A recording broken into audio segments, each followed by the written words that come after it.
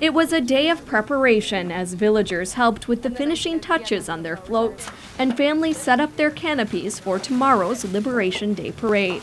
In Talofofo, Mayor Vicente Taidagui looked at his village float with pride. We've been doing this for the last 3 weeks. Okay. Most of the materials came from donation, from Black Construction, and we used a lot of natural resources. And the Navy, my sister village, assists us in painting the mural. So that's a big help from the Navy. The village floats are all placed near the end of the parade, with Talafofo's second to last. But families with canopies are likely to stay until the end. PNC stopped by the Salas family canopy this morning as they were busy getting things ready for tomorrow.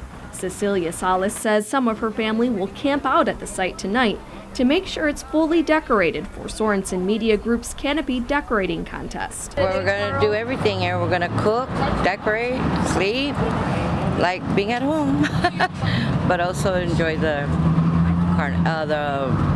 parade.